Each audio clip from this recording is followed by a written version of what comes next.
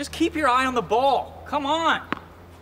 Watch the ball. Keep your eye on the ball. Do you know what happens when you cut a worm in half?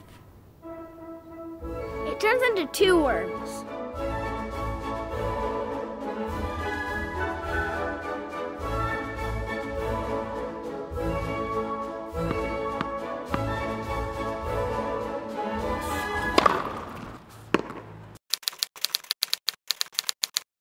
You weren't ready, Sonny. And if you're not ready, guess what?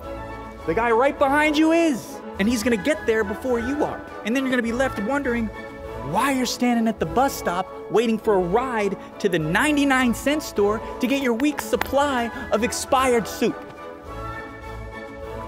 You like old soup? No. Then always be ready. I'm ready.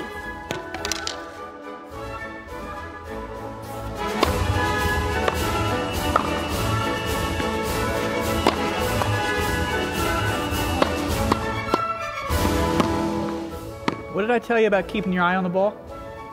To keep your eye on the ball. What happens when you take your eye off the ball? You miss.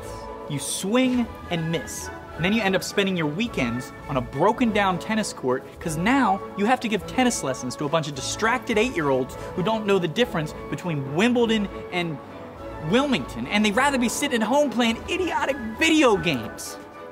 I don't know, I mean, is that something you're interested in doing when you're 42 years old? Play video games? Just keep your eye on the ball. Do you know how to tell if Bigfoot's near you?